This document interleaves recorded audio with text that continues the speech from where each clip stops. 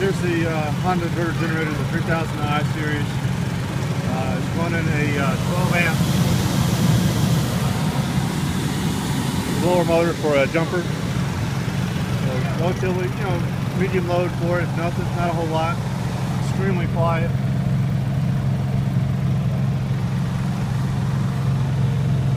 I can barely hear the generator over the fan.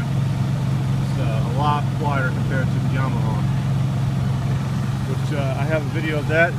Check the description for a link to that video if you want to check it out.